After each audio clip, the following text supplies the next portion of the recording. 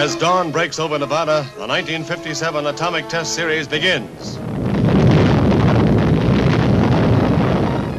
The test followed a 12-day wait for weather conditions which would keep fallout at a minimum and scored a complete success. But the series will range from this baby blast with only half the power of the Hiroshima bomb to the most massive weapon tested on this continent.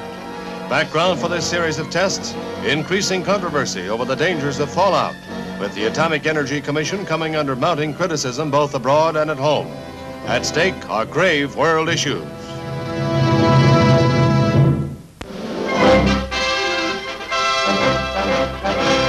The breath of another century drifts into the port of New York with the arrival of the square-rigged, three-masted Norwegian training ship Christian Radich. Time turns back as the 200-foot vessel sails proudly up the harbor. One of 8 square-riggers still in service, the Radich was sunk by the Nazis and refloated after the war. This is her 3rd New York visit, and on board are 42 teenage cadets getting their first taste of the sea